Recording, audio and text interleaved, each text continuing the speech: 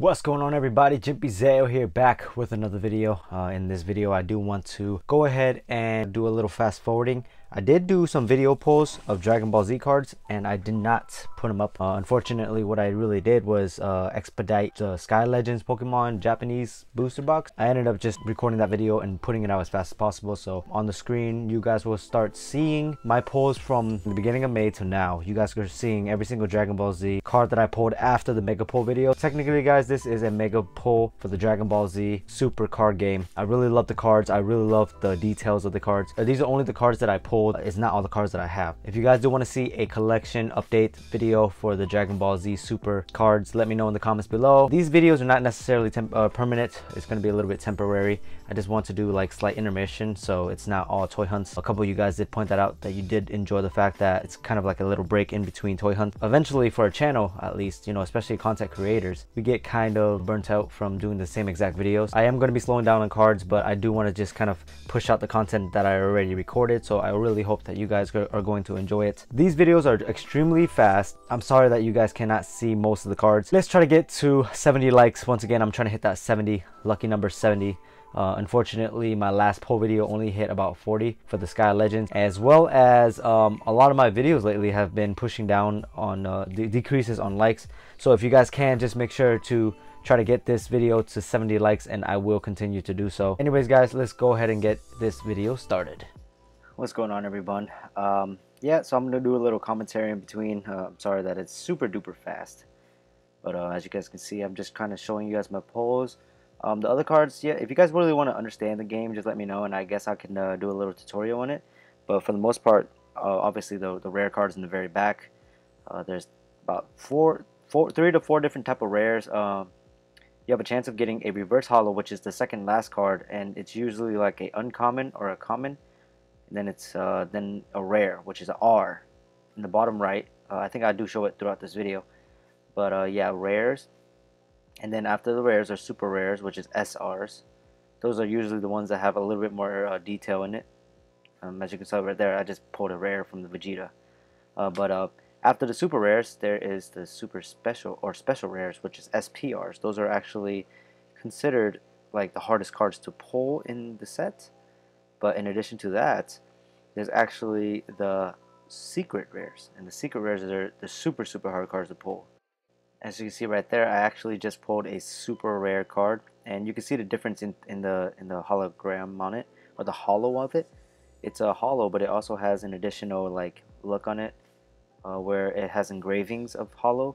I do apologize about the glare as well, guys. I was really not paying attention to the glare as much as I thought I did.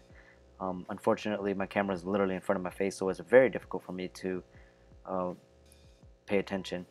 But anyways, as you saw in that last one, there was an uncommon holo and a rare holo in the back of it. So you have that possibility. Right here, guys, I ended up buying more packs of Cross World. I think I was actually looking for the secret rare Super Saiyan 4 Goku, and that one's an extremely hard card to find in general. But in addition to that, I'm looking for a couple more cards, mostly the super rares and stuff like that. The Dragon Ball Super card game is actually fairly new. It's about 2017 is when it kind of started, I think. And to be honest with you, I think that as they came out with new packs, it progressively got better. So the very first packs, they only came with super rares, and the super rares were considered the hard cards to get. And then as a couple packs came out, it became special rares that were hard to get, and then eventually it became secret rares, which the secret rare game is pretty interesting. Let's say that much. The very new pack is actually coming out with a Brawly secret rare that I'm dying to have, and apparently they're coming out with a new wave of cards already, so I'm super excited to kind of be in a part of the release date for that. So then I'm pulling cards at the same time as other people that are excited for it. These Cross World cards or these packs in general are kind of easy to pull, stuff like that, but at the same time it's pretty difficult as well. As you saw just now, I pulled out that Super Saiyan 3 Son Goku. I really like these cards. And yes, guys, I was just showing you guys a little clip of me showing you that I got another gift box. These gift boxes are extremely cheap for how many booster packs they give you. I mean, they give you 6 booster packs for 13 bucks, and I mean that's basically $2. And change for per pack, you know. And it comes with that big box where you can put all your bulk cards, which basically your common cards, the ones that I'm like kind of just throwing to the side right here. And as right here, guys, this is a super rare Piccolo. He's obviously from Dragon Ball. He looks amazing, guys. That freaking, I just love these cards, man. Like, I love Pokemon a lot, but to be honest with you, the Pokemon cards kind of start looking basic to me. See, this is a reverse foil. It's reverse rare or reverse hollow. Then here goes a rare. So the rares are usually like shatter foil, so you can kind of see, like, in a sense, they look like little diamond shaped foils, shiny foils around it. But going back to the Pokemon cards, it's extremely basic looking to me now, and obviously the EX cards are phenomenal because it's the full card that's designed. But the Dragon Ball Z cards, it goes all through, and I just love that concept. I've been learning how to play the game as well, and it's amazing. Oh, here it goes. That's another card that I'm talking about. That's a super rare Goku Super Saiyan 4 super rare, and unfortunately I haven't really pulled much special rares lately, but that super rare card is phenomenal. um, I'm looking for the secret rare in this pack, so but here goes another foil card. You can kind of see the foil in this, and I'm showing you guys the little R right there. Yeah, that's rare. um, but yeah, just like the full art and all these cards are just phenomenal. The game it's extremely fun, guys. Just learning how to understand the energies and stuff like that. So the top left is how many energies it would take to summon the card. Just put that in mind. And each card can be considered an energy.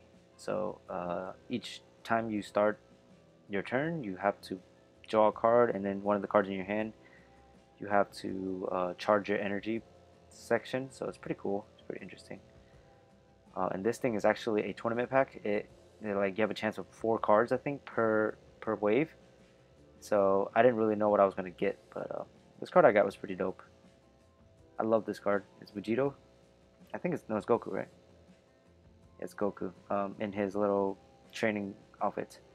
But these cards right here that I'm showing you is actually some cards that I picked up from Prodigy Games. If you guys saw my hunt, I ended up picking up all these cards for 10 bucks in total. So I mean, a lot of cards don't hold value. That's the one thing that's bad about the game. But then also, some cards can hold a lot of value.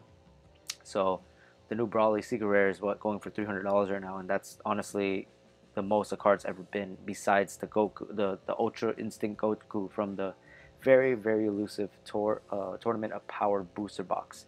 Those booster boxes right now are going for $300, and it's a 1 in 6 chance of you getting a secret rare.